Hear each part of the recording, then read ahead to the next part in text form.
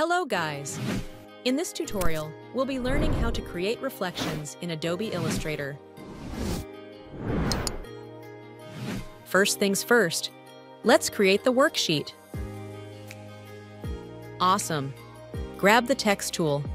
Click anywhere and type in your text. Click on the move icon to release the text tool. Click on the anchor point and drag diagonally to make the text a bit bigger. Use the vertical align and the horizontal align icon to center the text on the canvas. Choose the desired font from here.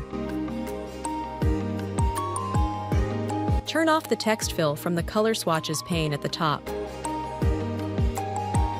Open the Appearance section and click on this icon to bring back the color. Click on the Fill Type arrowhead to open it. Choose Black and White Gradient Type.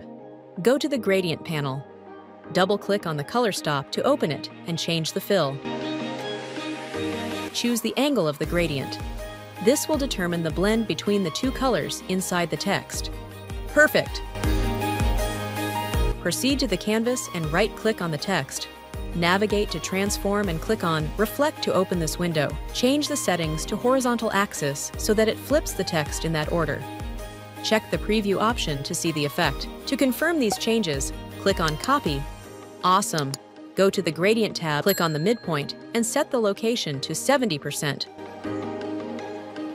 Double-click on the right color stop and reduce the opacity to 40%. Turn off the opacity and the location of the second one to 0%.